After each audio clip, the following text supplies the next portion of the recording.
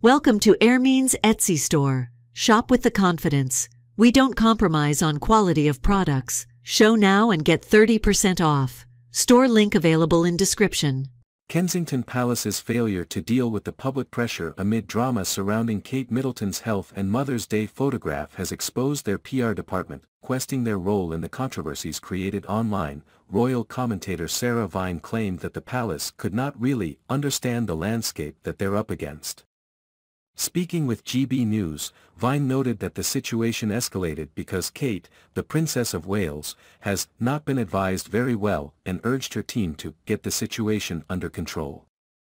The palace have handled it really quite badly, but it's nice that she's out and about and feeling better, she added. To this, host Bev Turner wondered if the Princess of Wales should have released more information about her whereabouts amid bizarre speculations. She asked, "The supplementary question really is, what is our relationship as the public with the royal family, and how much honesty do they have to give us as their subjects?